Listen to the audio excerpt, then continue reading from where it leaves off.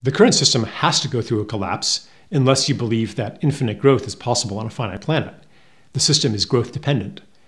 So there's going to be a collapse in one form or another. It could be more gentle or it could be more severe. What has to happen, though, is to change the agreements, the story by which money is created.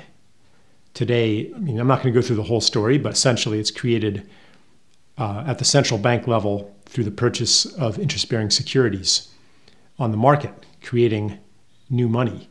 And then on the next level, lending by commercial banks and other institutions that make money available for businesses and people to use. All of it, each of those steps generates or is accompanied by debt. When money is created, an equivalent amount of debt is created that bears interest. So more money is owed than has been created. That has to change.